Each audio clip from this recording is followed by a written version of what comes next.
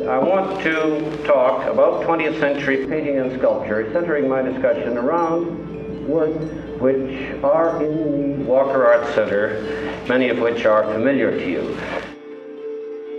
Art is about asking questions about how we see the world, how we think about the present, how we think about the future. We have been very fortunate in being able to plug into the extraordinary talents of artists in this country and abroad. What you try to do is analyze all of those ingredients by which an institution finds its identity, from the architecture through the design to that which is being presented.